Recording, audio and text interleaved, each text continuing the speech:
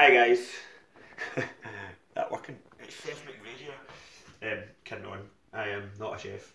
Anything but a chef. I'm useless in the kitchen other than a few dishes. But that's the whole point in this video.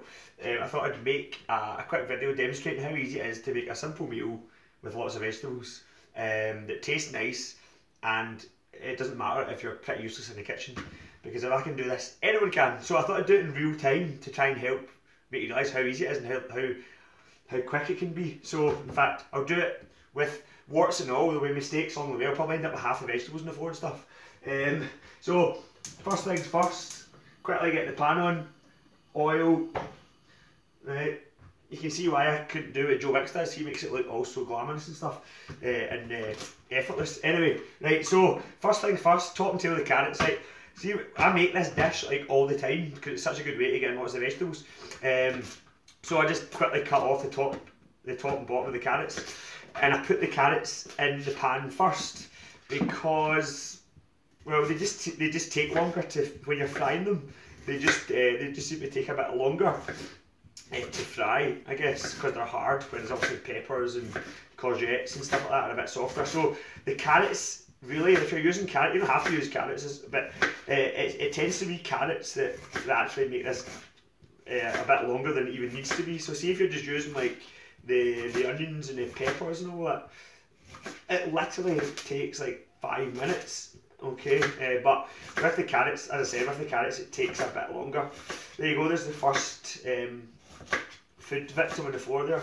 I'm actually doing better than usual, so maybe it's the camera has made me do better at chopping, I don't know. Anyway, right, so I just thought, like, there's so much focus, I think, on calories and all that, and I just don't think there's enough focus on quality food. See, if you're really serious about changing your lifestyle and becoming healthier, like, you need to accept that you need to start eating. Now, I know I'm probably preaching to the converted here. Like, this is a video, I could put this on my main page as well. Like, you need to accept that you need to start eating some healthy, nutritious foods. Mainly vegetables. That's probably the main one. So there you go. There's all these. Look at that. Oh, that's quite good, isn't it? So I've just thinly chopped the carrots, right? And then essentially, while they're, hold on, I need one of those things, spatulas. While they're doing their thing, right? While they're cooking, while they're frying, you can chop up the other veg, basically. So there's an onion, right? So it's the same thing. As I say, I know this video might be quite boring, because all I'm doing technically is chopping vegetables, but it's because I thought I'd do it because a lot of time people tend to say that cooking is time consuming, but end of the day, like, time's time. So everything well, no matter what you do, it takes a certain duration. So in other words, it all depends on what you consider more of a priority, whether that be sitting down with an extra cup of tea after a long day at work, or standing up for an extra 10 to 15 minutes to make a quick veg stir fry. And it's all these things that kind of have to be considered in terms of what you prioritise. Okay, so if you think that cooking is time consuming, it can be, but it doesn't have to be. Obviously, if you're going to make a nice big fancy dish, it can take ages, but if you're just wanting quick nutritious food, it doesn't have to be time consuming. And also, you see what I mean with my chopping skills? It's not the best here. I'm just kind of like, I don't even know what you describe that as, squashing the onion, but because I'm using a knife, it's kind of cutting them, right? But like, if you're wanting to be healthy, then more priority should be given to cooking some meals. You know, I think that's one of the main things you need to try and accept. It doesn't mean that every meal has to be cooked from scratch. That's not what I'm saying at all. I just mean though that it can make a significant difference to your daily diet if you, for example, can cook one meal a day that contains a lot of vegetables. So see with the courgettes here, I just did the same thing. Obviously most folk watching this will be more competent at this than me, but I'm maybe reaching out to those that are just as well, incompetent as me in the kitchen. So the courgette, so this might seem a bit obvious, I'm just kind of slicing it into different bits, right? Because if you slice it lengthways like that, it just means that when you then put it together and you chop it sideways, it just saves you time. That precious thing that folk often complain about not having enough time to cook. Well, I'm trying to think of ways to save time, and that will save you 20 seconds, which maybe gives you an extra 20 seconds to do something else that you think is more important than your health. Right? So then the courgettes go in. So far we're at 3 portions of vegetables. Why is that significant? Well, because the recommended daily amount of fruit and veg is 5 per day, which, let's be honest, isn't that much, really. But again, it probably sounds a lot if you don't eat any fruit and veg. And so it's all about context. This is all about context. The same way, walking 10,000 steps a day, if you don't walk any steps, or very few, will seem like a lot, but if you already walk 10,000 steps a day, then that's just your norm. So contextually, it doesn't seem like a lot. So, as I said, it's all about context. 5 fruit and veg a day, in my opinion, because I eat 5 vegetables a day every day, it doesn't sound like a lot, but I understand to some folk it might sound like more than that, or it might sound like a lot. So anyway, same with the peppers. I'm just cutting them in thin strips lengthways, pretty lamely. As an old chef, I used to work as a kitchen porter years ago, and I remember chopping some vegetables once, a bit like this actually, like badly.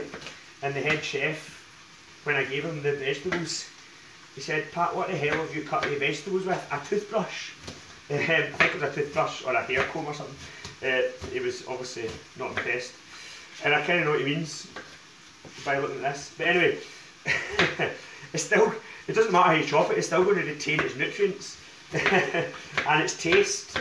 So, do you know what I mean? Anyway, so there's the peppers.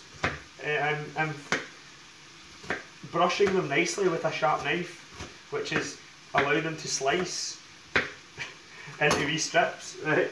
So they're peppers. So we're nearly there, aren't we? So the good thing is you just keep stirring it through, and it'll cook. It'll cook, cooking up. So so that's it. We've got 4 already. Hold on, I'll quickly check for a 5th actually. See what. So actually we can have 6 because I just forgot that we've got wee broccoli stems here.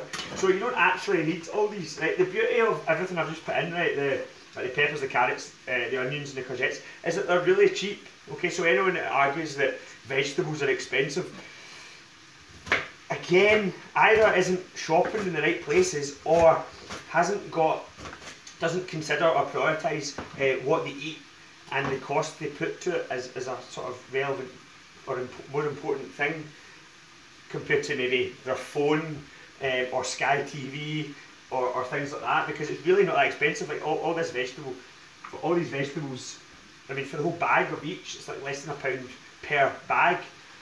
So it's, apart from maybe the peppers, I think they were £1.40 or something. But it depends where you buy them. If you go to Aldi's and Lidl's, seem to have them quite cheap compared to your sort of posher places. You know, like Waitrose or whatever. But ultimately, like the stuff in Aldi and Lidl's is, I would say, it seems to be cheaper and it's definitely good quality.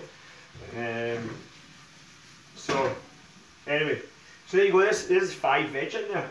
So there's frozen peas that I'll add in at the end. That will take it up to 6. So see, to make it tasty, right? Oh, I've got nothing in here. I've forgotten where I'm looking. Yeah, see, to make it tasty, I would just add in, it's another drawer. I think I use soy sauce or sweet chili sauce, or you could use spices like Cajun spice and just literally just put it on, like put it over the thing, the vegetables, and just toss it through. Then to make it more into a natural meal, because that's just your veg base, if you want to add in like some sort of protein source, then you can just dice up some chicken, which is what I'm going to do in a second. Or if you're a vegetarian or something, you could add tofu, I guess, or various beans, like so kidney beans. Well, I don't know how well that would go with that, mind you, but you can add various things to it. And then for a quality carb source, which I like to add into these sort of meals, especially after some sort of training session, this is my strategy, right? I use something like that, flavoured rice. Now, because it's flavoured and it's a packet, it's a bit more expensive. So I usually add in one of them because the taste of it permeates through the whole pot, and then just add in wild rice, like more of that, and that bulks it out.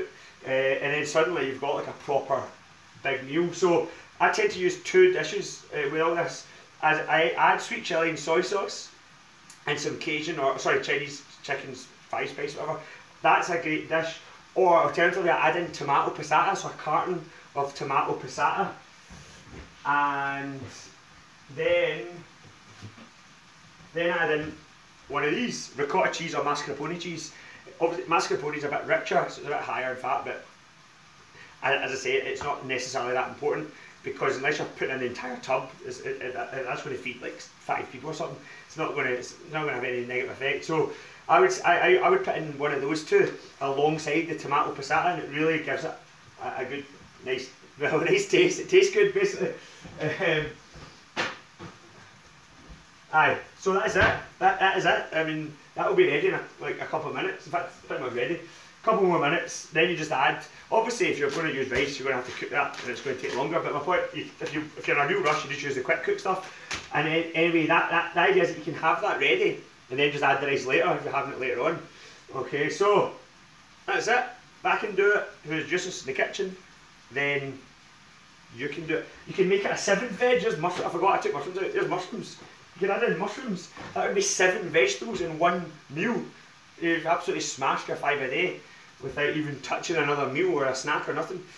Then you've got an apple and a banana. And you're at 9 already, so it's easy. Right? Anyway, I hope this motivates the more inept cooks amongst you, such as me, and those that think there's not enough time for it, or that it's too costly, or that there is. If you prioritise your health more, there's no reason why you can't do that. Don't kid yourself on. Right guys, the final bit. Peas. Right, so I paused the video there a wee bit further along now, another 5 minutes. The chicken was fried. Put the tomato in, the tomato passata. Thrown in the peas. There's the mascarpone, right? I've decided to go with the tomato and mascarpone one. And then, see if you just, hold on, I'll pause it.